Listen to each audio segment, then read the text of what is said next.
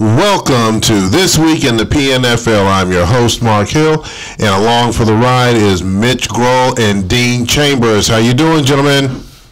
Very good. Right. And we are fortunate enough to have the 2041 PNFL champs from the Los Angeles Chargers, Steve Corbett. How you doing, Coach? Congratulations. Thank you. I'm doing great. Thanks. All right, I know it's a little bittersweet. It's a little bittersweet because we got the champion here, and we have the opposing coach who put up a good game, but he's here as well. So we're going to try to get this thing kicked off, and we're going to have some discussions about that, and then moving into what things are looking like so far during the early off season, and welcome a new coach into the league. So to get this kicked off, as everybody knows, Los Angeles was hosting Atlanta, and we thought it was going to be a much closer game, but the coach is going to talk about this. And LA ended up taking that victory 35-17. We're going to kick this one off with Mitch. Oh, man. Well, I'll tell you what, I hope everyone listening was able to watch this game either live or on the recording, because it was definitely worth the watch. Lots of big plays, lots of mistakes, lots of craziness, but lots of fun as well. 35-17 final score definitely fit what we saw. I mean, the Los Angeles, both sides of the ball played well. Once we got past those first couple of minutes, rushing and passing, a good balance. Dalvin Cook and Kaiser kept that ball moving. No turnovers, even though there was rain. But I tell you what, the big impact of this game was that Los Angeles defense. And I just don't think the Los Angeles defense, and I'm being serious, you all, I don't think the Los Angeles defense, we talked enough about it throughout the season.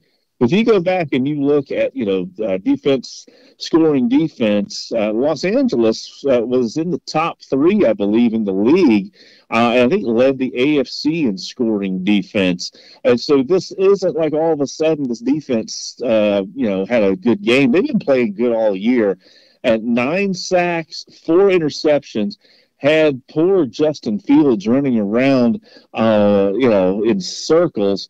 In fact, the longest run by Atlanta was an 18-yard scramble by Fields. And, it was just a monster day by that defense. So they scored on an INT return, gave the short fields to Kaiser and to Cook, and they took advantage of it. So big win for Los Angeles, and it's a good win, really good win. Yes, it was, and we are going to talk to the winning coach, Coach Corbett. The floor is yours, sir. Okay. Yeah. Well, I'm as far as how this game went, I definitely was pleased. I was not expecting it to be lopsided at all, like that. I was not expecting a 9-sack, 4-interception defensive triumph at all. I was expecting a much closer game. When I was scouting Atlanta, I basically had 2 days to scout Atlanta. I had Friday and Saturday only, so because of a work event I had earlier in the week. But I was thinking way ahead before the game what I wanted to do in my mind. So when I set out to work, I was just like, I watched the 2 games before, and I saw like what he was doing really well. He had a really strong, innovative passing game in place with all the plays that he had created. He was definitely using a lot of those, not the same ones each game, but he was definitely using a lot of them. And I was like watching just how like they were so good. I was like, oh my God, I've got to stop this passing game. And then I also saw his deep threat attack, and Jerry mentioned that last week in the show that he was going to try to shut that down too. And I was like, I have to shut that down no matter what. So I made sure that I was going to go after that. And he still got a couple of those off. And I was like, what the? I was like, damn. Even if those two last touchdowns that he got were clearly because of that big play potential that he had there with his strategy. But I went after the quarterback. That was one of my intentions from the beginning of this game. Defensively, I was like, I have to go after Fields. There's no other choice. I can't let him even have time to think. So I did go with a lot more blitz packages than I normally would because I do want to actually have a balanced, because you could make a big run easily against too much blitzing. So in this league, so I was just like, I have to shut him down. And then on offense, I was really just looking at it. I thought about going all pass like I've done with Kaiser before, but then after I just like looked at my season and looked how things were going, and I looked at what seemed to be working against Atlanta, I was a little worried about that kind of top number one, number two. I think it was number one. I think passing defense. I was like, I don't know if I should be doing that. So I had to really think about that, and so I decided to go up with more of a balanced attack again. And just give Cook a chance to get the ball and try to do something with it for the team. Wasn't expecting rain. Made me really worried about fumbles when that initially showed up in the game. I was like, oh no, what have I done? And then the other strategy I did is I just felt that I needed to stretch the field. So I watched what happened with Jerry's Redskins. Saw that he moved the ball well. He got 380 plus yards on them, but he had some kind of a little bit too many short passes, I thought, and Atlanta was shutting that crap down. Like he was just shutting it down. So I had to like kind of balance out my offense a lot more than I would with Kaiser. Like I'm like, he's got that 90, not a 92. And so I was like, I need to stretch the field, but I can't make it too much where he's going to be basically have to be Justin Fields and run the whole game himself. So it seemed to work. Okay, I like to think that Steve, that tough AFC Championship game really prepared you for the Super Bowl. But that was just my thought. Absolutely, I think that did, and of course beating Thomas. I mean that was a gauntlet, and you got to give credit to Dean. He went through a gauntlet too. I mean, Justin and Jerry, ow. Yeah, tough road right there. So we're gonna move over to the other locker room, and we have in the more subdued, quiet locker room we have Dean. What's going on over there, Dean? Let's talk about the game. What happened? Well, I think the first thing to look at with this game, other than the weather, obviously, this is always a factor unless you play a game in a dome. We talked a lot about this season about checking the weather forecast in Washington when you're playing the Redskins. Excuse me.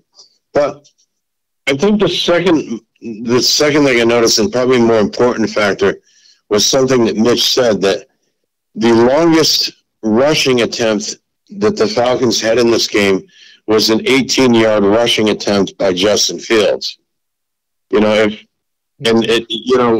talking about, one of the more higher speed acceleration quarterbacks that some of the teams may run a lot of quarterback draws for or whatever. So, that's a sign, that's really a signal there of what's going on offense, lack of balance on offense. If your largest rushing play is an 18-yard rushing attempt by Justin Fields, given that my team had a 1,000-yard running back in Barry J. Sanders, and I think the mistake was I made an adjustment in the profile on Saturday night where I increased the emphasis on passing and kind of downplayed the rushing a bit, especially in the first half. Because, I think as any of you know, the run and shoot offense without the run becomes the chuck and duck. And Agreed. Mm-hmm. That's what we saw. The third thing we saw, and this is maybe somewhat controversial, but it's what I saw, is that Justin Fields under pressure played like a fourth-string quarterback. That pressure that he faced, he threw interceptions. I mean, not that it was like over because it's really too early to be over at 7-0. But, you know, when he throws that first interception, this run straight back to the end zone for a score, and it's Chargers 7-0, that's not a good way to start, especially as the visiting team playing in the rain. True. I mean, your odds of winning the game go down dramatically the moment that happens. And then there were two different times where a comeback attempt and a score would have made the game possibly winnable. And on the other side of the field, within 20 or 30 yards of passing, Justin Fields throws additional interceptions that pretty much snuffed out any chances of the Falcons winning this game. And I think it was somewhat late in the game when it probably didn't really matter by that point, other than just scoring another cosmetic touchdown when Justin Fields threw his fourth interception. I mean, the sacks even can be overcome.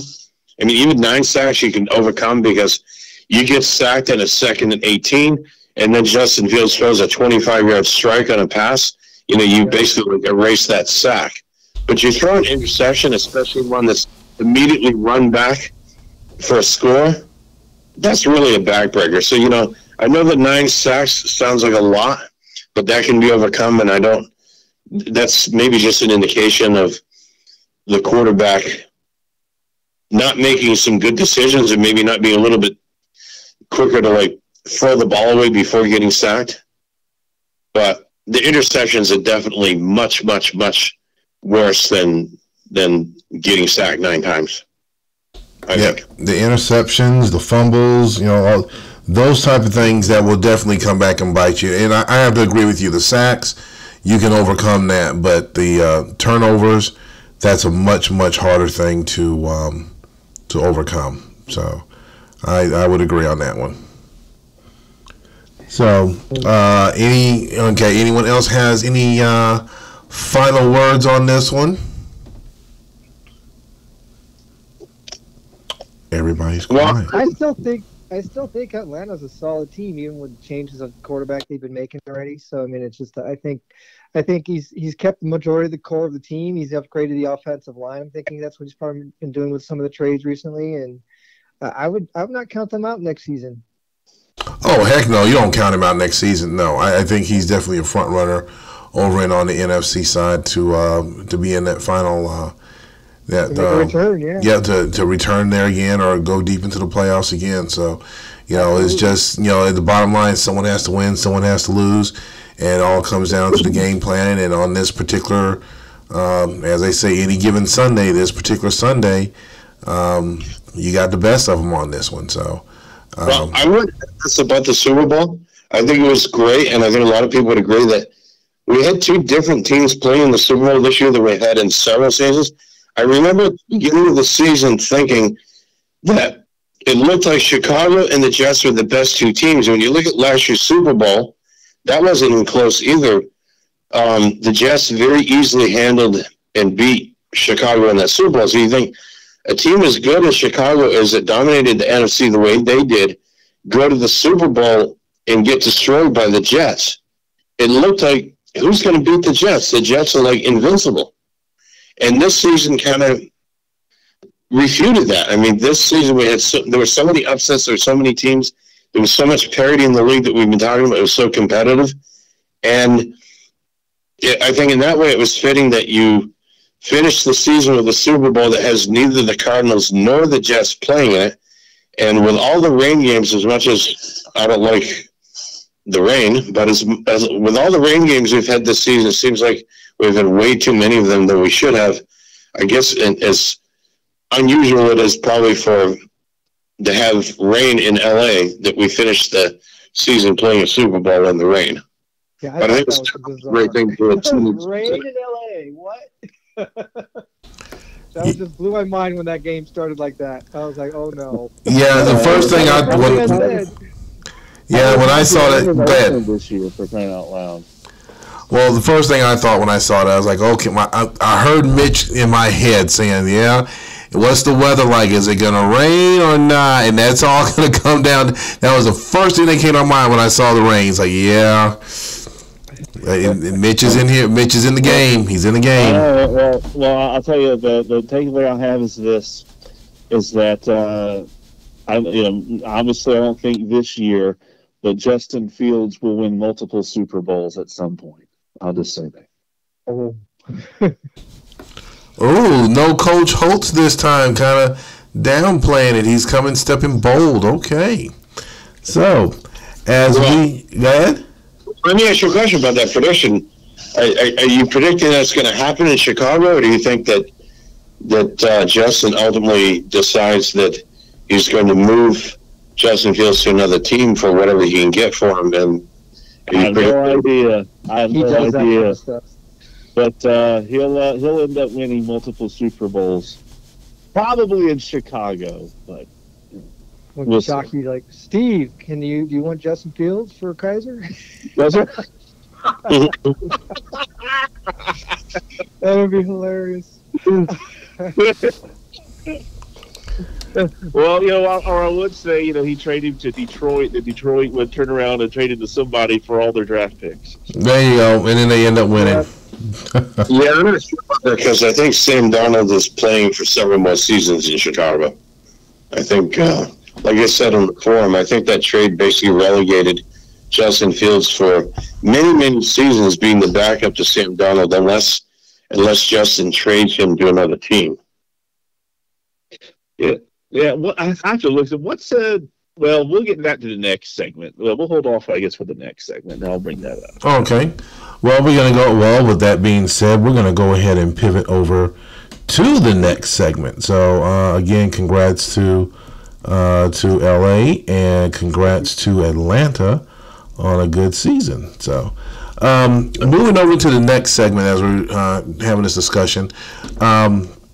Moving into the off season, one thing we talked about during the pre-show was how the teams looked overall, and touched a little bit on each one of our teams, the success and the failures. I think out of the four people here, I think Seattle had the most disappointing season because we had the highest hopes.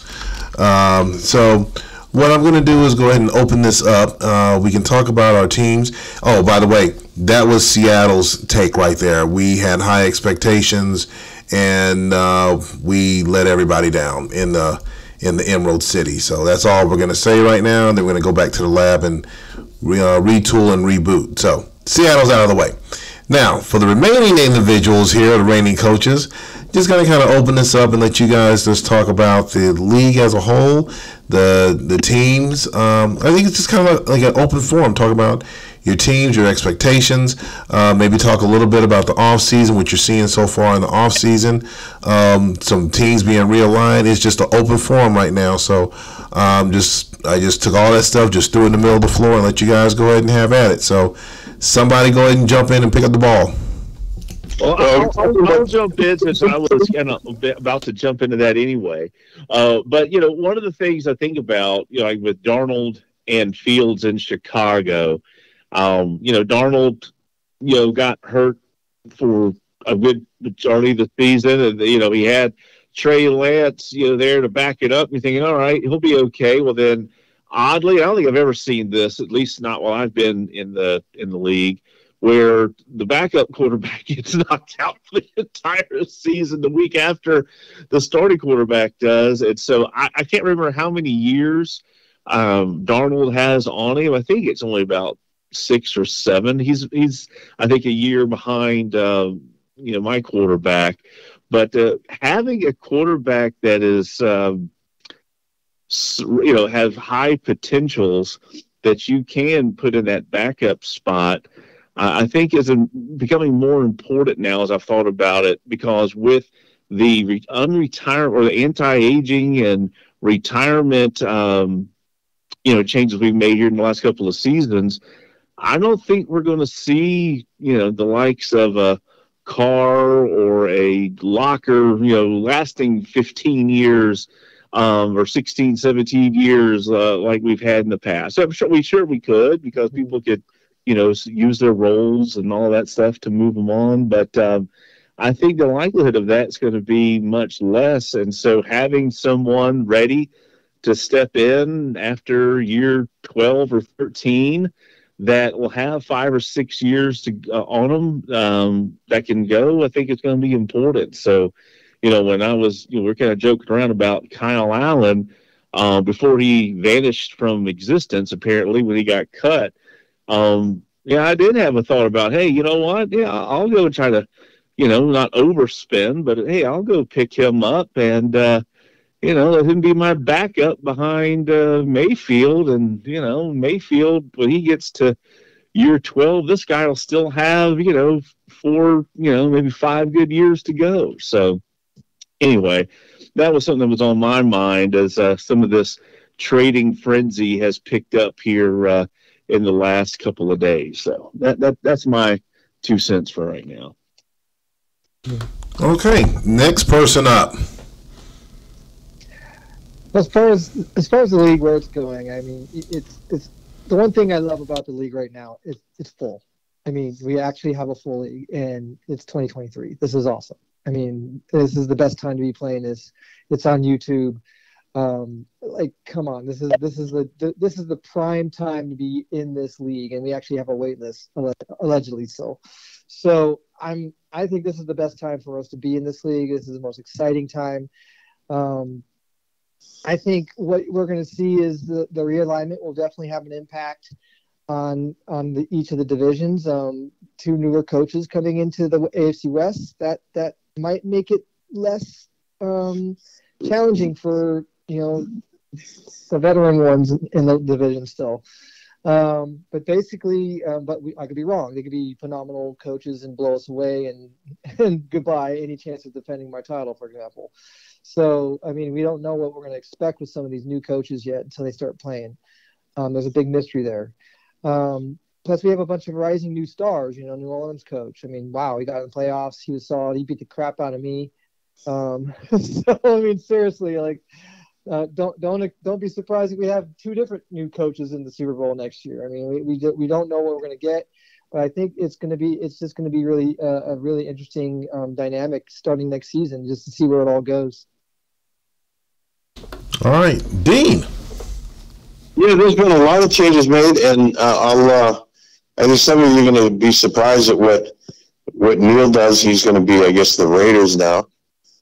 He's been asking me a lot of questions about things, and the kinds of questions he's asking tells me that he's going to improve. He's going to improve pretty rapidly once he gets his system in place, and he's no longer just riding on those game plans and profiles that were in place as the headless horseman.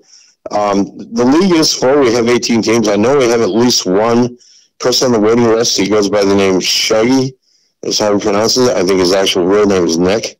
He's I think Steve and Mitch might. I know Steve. I believe you know him from the old leagues as I do. He showed up to watch the Super Bowl with us, even though he doesn't have a team. So he's eager to get a team as soon as one comes open. So I think that will happen. I think he'll be having enough patience to wait around until a team comes open and jump on it. We've seen a lot of trades and a lot of moves. I mean, some with some degree of controversy. The Kyle Allen situation maybe is the most notable, and followed secondly by perhaps the Justin Fields situation. And maybe in some ways I had the same reaction as Tim did. Tim saw Kyle Allen, which he blames for losing some games during the regular season, and decided he's done with Kyle Allen. But I decided I was done with Justin Fields, but the next thought was, okay, I need to put him up for trade and get the most I can get for him. And I'm surprised that Tim didn't do that. I mean, I don't know what he would have gotten or who he would have gotten it from, but I think it probably would have been a good thing if he had at least made an effort to put Kyle Allen up for trade and get something for him. Well, I told you, Dean. I mean, gosh, I was willing to give up a first-round pick to get Kyle, but maybe I was gone. Is that a fifth-round pick at like 45th in the draft order or something? Yeah. I mean, I was going to give up 2 firsts to get Kyle Allen, man. Trade you the 45th pick in round 1 for Kyle Allen. How's that? There you go. So, yeah. So, definitely a lot of things that are happening in the league during the offseason. A lot of moving and shaking as far as players being cut. As you know, you guys are out there cutting players. We know we have the draft that's going to be coming up soon. They're still working on the draft profile. Breaking news from the PNFL news outlet. Apparently, it looks like the commissioner will have the draft files ready to go by Thursday. That's hot off the press. Okay, there you go. So you guys got to get those changes out there. Now, I've been looking at it as well. I see some change. I see some of these trades that are being made, and like we talked pre-show, it's like some of these trades that are going out there before the draft file comes out. It's like, do you really want to do that? So even though I know you guys got to make some of these changes or some of these changes to your roster and teams, be careful not to, take too much meat off of that bone, because you don't know what's going to be coming out in the draft. You don't know what the numbers are going to be, and you may think that you're all set up and you're going to rebuild during the draft, and then you realize, I let too many of those people go. I might, want to wish you had some of those guys back. They'll either get picked up or they just say I'm done and they're retired out. So, would you guys agree with that or disagree? Well, I think the coaches union, should approach the league about having the draft file ready before the Super Bowl. And that way folks who aren't playing in the Super Bowl can be thinking about that before, we get into this frenzy. But, that's something we can address next year. Okay. Up to Charlie. Yeah, up to Charlie. Yeah. So, as far as I look at the talent and what's going on with that, I mean, people are making decisions based on what they wanted to do probably all along. So, I'm guessing Indianapolis didn't want Kyle Allen all along. I'm guessing Dean was questioning Phil's ability all along. My team is coming back 99%. I mean, I've lost 3 players, 3 red players, 2 star receivers, and my left tackle. So that's all I have to replace. So I'm bringing everybody back. So yeah, I'm not done. So watch out. So yeah, I'm not worried about. I'm not going to be trading away anybody. I traded away Lamar Jackson, but he was brought in as an emergency relief when we had some injuries, and I figured that he could be played. He better used somewhere else, and Dean grabbed him. So I mean that's where I am right now. I have 4 guys up for offer big block right now, but they aren't critical to my team.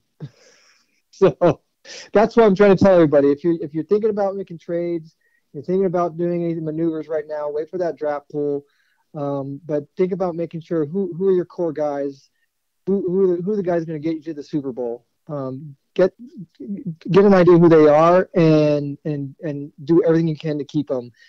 Restructure their contracts so you have them forever. Things like that. All right.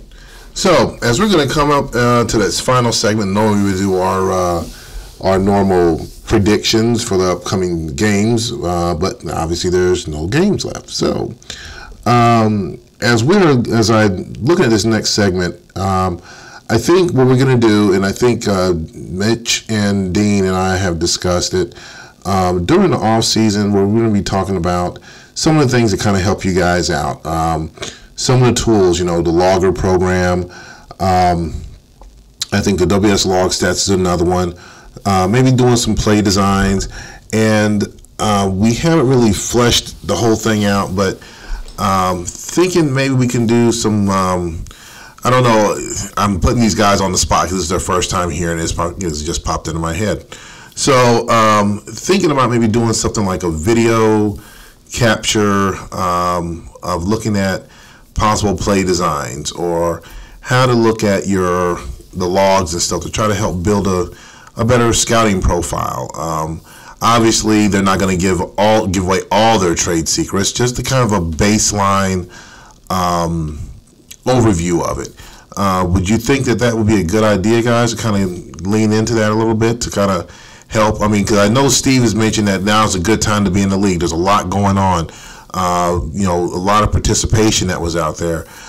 We have the podcast going now. We have the newspaper that's going out now. So for a game that's, what was it, gentlemen, over, 20 some odd years old, if not more, 30, whatever it is, and it's still going strong, and it seems like it's starting to have a resurgence. I think that would be able to help keep the interest up. What would you guys think? Yeah, I'd be open to that, and I also think doing some sort of draft, pre-draft special would be helpful. And I say that because I know that the last few seasons, as that draft pool has become more diverse in the ratings, and as we've had newer coaches come on board, I'm seeing some folks make some similar mistakes that I made when I first got back in the league, and probably reached for some players that, they could have gotten later. And now with the ratings being more spread, those mistakes hurt more now than they did 10 seasons ago. So, I'd be open to doing some of that kind of tutorial kind of stuff. Yeah. What about you, Dean? You feel the same way? Yeah, I mean, the draft pool comes out on Thursday. I think that's a good idea, too. But also I want to mention the draft pool, if that comes out on Thursday, maybe Tuesday of next week, we could do next week's show and do that as primarily a draft preview show. Yeah, we can do that. We look at what teams have the higher picks and have more picks, and look at some of the more notable players that are in the draft pool, and look at either projecting drafts out or talk about which players are going to likely go to which teams, and that kind of talk that we can look at, I think would be interesting for everyone. Yeah, we can definitely do that and see if we can get a couple guests on there. And the idea is try to get the coaches involved and have the different coaches come in and give their little story and kind of to get them on and get their ideas and their takes and get to know the league, so we all kind of get to know each other. Some coaches email and chat with each other, talk to each other on the phone. Some just kind of stay off to themselves, but try to make it a bigger group and try to make the game more exciting. I guess that's what I'm kind of looking at. I think if you're gonna have any special guests on for a draft special, the person that comes to my mind is the draft king himself, and that would be James. He's had all the picks for the last 2 seasons. So if anybody should know the draft, it should be Jay. Well, they will definitely have to work on that. The interesting move there is the draft king himself has traded mostly out of this 2042 draft into the following year's draft, I think, primarily. So I think that's sort of an interesting move. And you had posted an email that something about this is coming from the guy that has 800 draft picks, and he pointed out that with the moves he made, he only has like 8 draft picks left, and I wouldn't be surprised if he trades out of all of those and he's not in the draft at all. Yeah, he definitely he picked up a lot of picks from Washington for next season. Yep. All right. And then what his work schedule's looking like up in the future. So if he knows he has some late night shifts, he's probably going to shift it. Yeah. Is he coming to Washington to win fewer games this coming season? So he's trading for a lot of Washington picks? Oh, no. That's a good question. I don't know. So I do think a good topic would be, in addition to just the draft, is just talking about what ratings matter for which position, and I think that would be really helpful to the new coaches, since they probably don't really have an idea as much as we do. That is an interesting discussion, and that's one that a lot of people have different ideas on. Exactly. Okay. A nice debate. Well, we'll definitely look into that, and also. For you guys out there, as you hear us kind of kicking around some ideas, we got the forum page, we got the email thread that we keep bouncing back and forth. If you guys have some topics you want us to discuss during the off season, and we can get into the show, let us know. The idea is to make the show better, to make the league better, to make everyone more excited about the game that we all love and that we enjoy, that we play. So get those topics coming in, and those coaches out there, be ready for an email coming in requesting you to come on to the show. So as we come to wrap this up again, I want to say that we had a great season this year. I want to congratulate Steve on winning the championship. Congratulate Dean on a good run this year. And best of luck next year. Congratulate Mitch as far as making it to the championship, and all the coaches out there that made it to the playoffs, and all the coaches in general that's in the league, and wishing you all the best. So as we come to wrap this up, we don't have a game this week, so you got to come with something new, Mitch. Go ahead and take us home. Well, goodness. Man, you put me on the spot. I say let's get drafted, maybe. I don't know.